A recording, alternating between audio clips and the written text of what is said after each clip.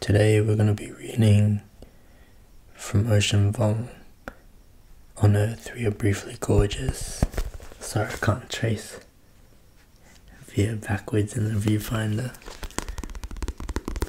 But we're reading from Ocean Vuong because he recently published a newer book, Time Is Mother. It's actually not a novel book, it's a collection of poetry and anthology. I'm probably going to break this video down in parts, but I thought I'd read from part 3 because that's the most recent thing I read, and it's so beautiful. His writing is crazy. There'll be a part 2, there'll be a part 3. This book is dense with beauty. I'm just going to read small fragments, sections that probably don't make sense without context, but the language to me is very beautiful. I implore you and I ask you, support the author. He's amazing, so if you want, buy it. But I'm also not gonna be like, no, you need to spend your money.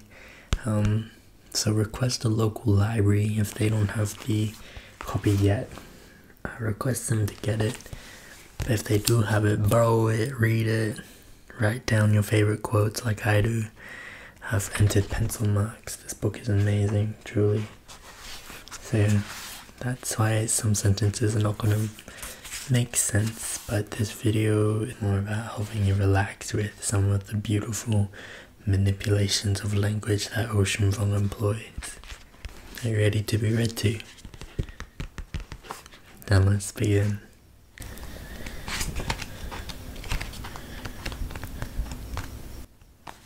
Okay, part 3. I'm on the train from New York City. In the window, my face won't let me go. And that's how he begins a section. That's talent, man. I'm broken into, the message said.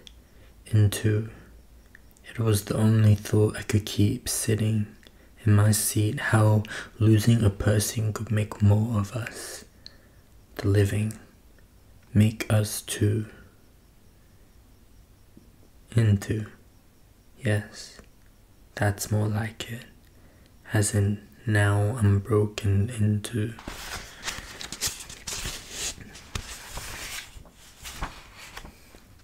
But we both know I'm leaving. I'm going to New York, to college. The whole point of us meeting was to say goodbye, or rather, just to be side by side, a farewell of presence, of proximity, the way men are supposed to do. A comma superimposed by a period the mouth so naturally makes. Isn't that the saddest thing in the world, Ma? A comma forced to be a period.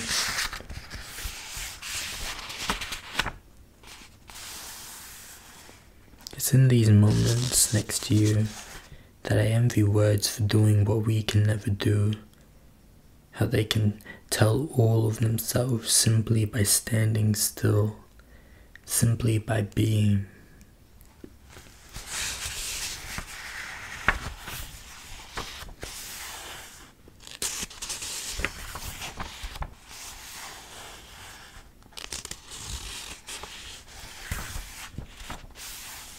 Actually, this section is pretty fucking sad, so there's not too much relaxing readings, but here's one. They say nothing lasts forever, but they're just scared it will last longer than they can love it. The truth is, I'm worried they will get us before they get us.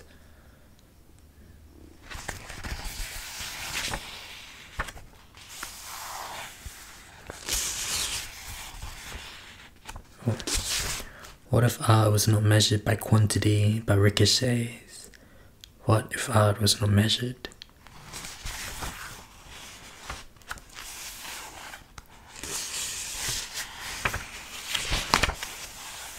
In Vietnamese, the word for missing someone and remembering them is the same. Sometimes when you ask me over the phone, "Con no me con," I flinch. thinking you meant do you remember me? I miss you more than I remember you. Cocaine laced with oxycodone makes everything fast and still at once.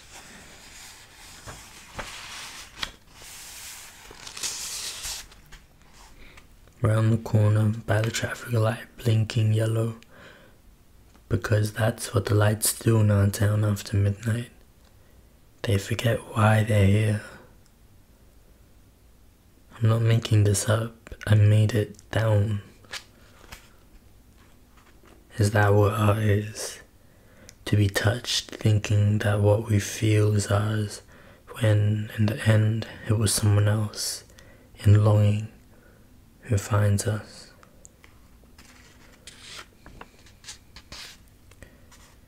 I'm not with you because I'm at war with everything else.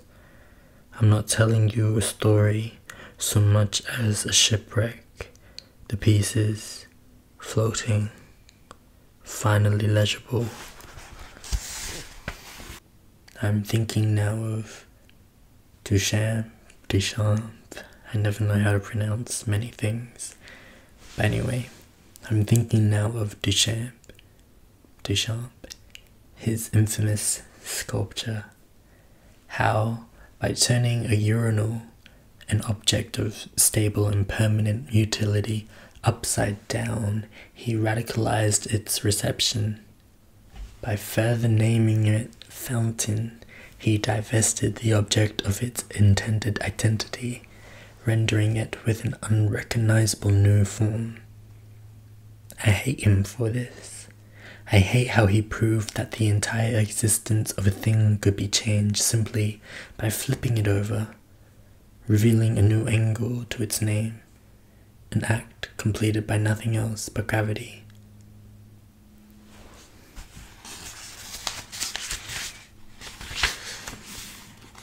What Simone Weil said, perfect joy excludes even the very feeling of joy, for in the soul filled by the object, no corner is left for saying, I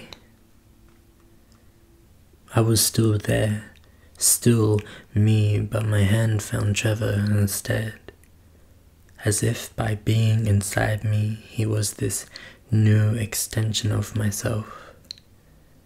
The Greeks thought sex was the attempt of two bodies separated long ago to return to one life. I don't know if I believe this, but that's what it felt like, as if we were two people mining one body, and in doing so merged until no corner was left saying I. I was in that moment more naked than I was with my clothes off. I was inside out. We had become what we feared most.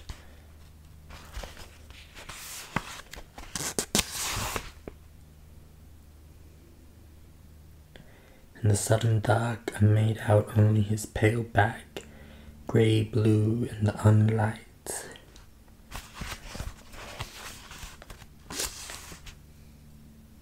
What have we become to each other, if not what we've done to each other? Although this was not the first time he did this, it was the only time the act gained new concussive power. I was devoured, it seemed, not by a person, a Trevor, so much as by desire itself. I love when poets use the word desire. I've never been able to use it proper, I feel.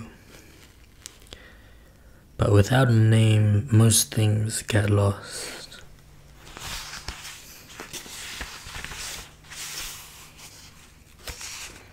I watched two daughters care for their own with an inertia equal to gravity. As I look at Paul's face on the screen, This soft-spoken man, this stranger turned grandfather turned family, I realize how little I know of us, of my country, of any country. Standing by the dirt road, not unlike the road land had once stood on nearly 40 years earlier, an M16 pointed at her nose as she told you. I'll wait until my grandpa's voice, this retired tutor, vegan and marijuana grower, this lover of maps and cameras, finishes his last words to his first love, and then close the laptop.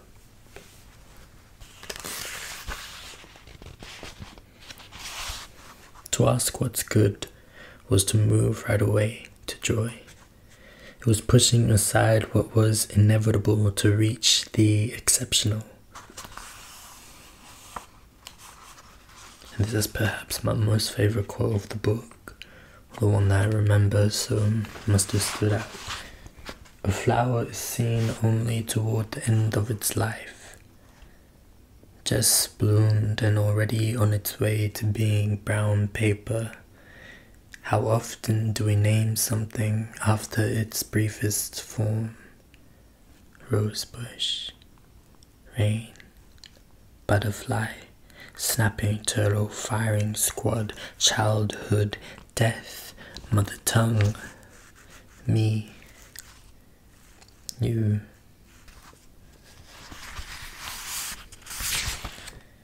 All freedom is relative, you know too well. And sometimes it's not freedom at all, but simply the cage widening far away from you. The bars abstracted with distance, but still there. As when they free wild animals into nature preserves only to contain them yet again by larger borders. But I took it away, that widening, because sometimes not seeing the bars is enough. For a few delirious moments in the barn, as Trevor and I fucked, the cage around me became invisible, even if I knew it was never gone. How my elation became a trap when I lost control of my inner self. How waste, shit, excess is what binds the living yet is always present and perennial in death. When the calves are finally butchered, surrendering their insides is often their final act, their bowels shocked from the sudden velocity of endings. Not Ocean Vuong making shitting during sex, very poetic. Where, my little dog? Your Rose, your Lan, your Trevor, as if a name can be more than one thing, deep and wide as a night with a truck idling at its edge. And you can step right out of your cage where I wait for you, where, under the stars, we see at last what we've made of each other in the light of long dead things, and call it good. The way this man connects everything that he writes about, it feels biblical. He's amazing. It all comes around and it's not forced or heavy-handed. I love this book. And I'm sorry that I'm basically just freeloading and reading so much of it, but he's truly amazing. And I want to share that, you know. Here's the thing, I think beauty demands replication or something like that. So Mr. Vuong, this is on you, alrighty. I remember my father, which is to say I am putting him back together. I mean, I love when poets say, which is to say. I remember crawling underneath, checking for chewed gum, the names of lovers.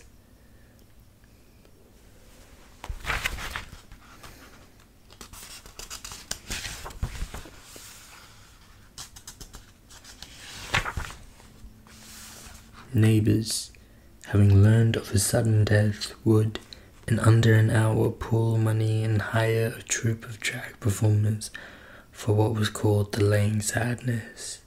In Saigon, the sound of music and children playing this late in the night is a sign of death, or rather, a sign of a community attempting to heal.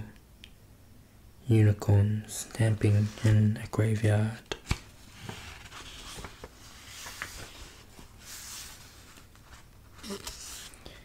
I was a gaping wound in the middle of America, and you were inside me asking, "Where are we? Where are we, baby?" I remember looking at you for a long time, and because I was sick, I thought I could simply transmit my thoughts into your head if I stared hard enough. Relatable. As I rubbed my face, a middle-aged man gripped my neck, the way Vietnamese fathers or uncles often do when trying to pour their strength into you. Yes, there was a war. Yes, we came from its epicenter. In that war, a woman gifted herself a new name. Land. And that naming claimed herself beautiful, then made that beauty into something worth keeping. From that, a daughter was born, and from that daughter a son. We were born from beauty. Let no one mistake us for the fruit of violence, but that violence, having passed through the fruit, failed to spoil it. Another favorite, and we're getting goosebumps.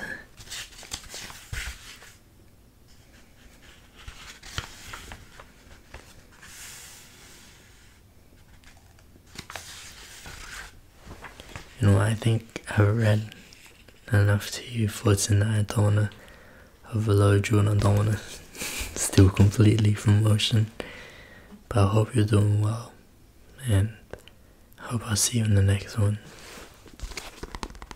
Let me know if you want me to read more from Ocean Vuong's On Earth We're Briefly Gorgeous. I've also got Night Skies and Exit Wounds. Has exit wounds, I think.